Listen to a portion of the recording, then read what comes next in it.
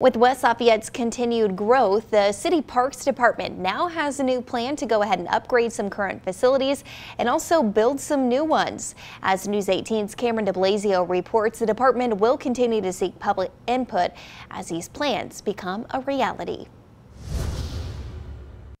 With 7 short-term improvement plans and 13 long-term projects, the West Lafayette Parks Department is set to begin implementing its new 5-year plan. The Park Board approved the 140-page master plan last month. West Lafayette Parks Assistant Superintendent Greg Mitchell says the city's plan is overwhelmingly based on input from residents. Some of the most common requests have been more dog parks throughout the city, additional green spaces for open play and organized sports, and improvements to Happy Hollow Park. Mitchell says the department will focus on eliminating erosion issues and expanding the playground area at Happy Hollow. He also says as each of the 20-plus projects begin, residents will continue to be part of the conversations.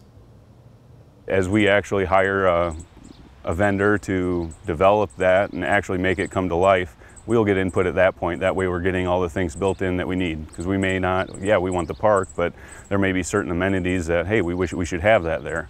And the only way to do that is to get feedback as we go through that process as well.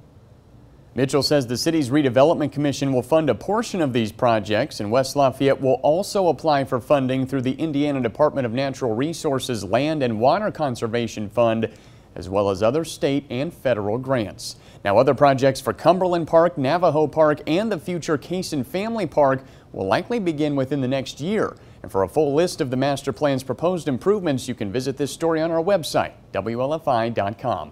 Reporting in studio, Cameron DeBlasio, News 18.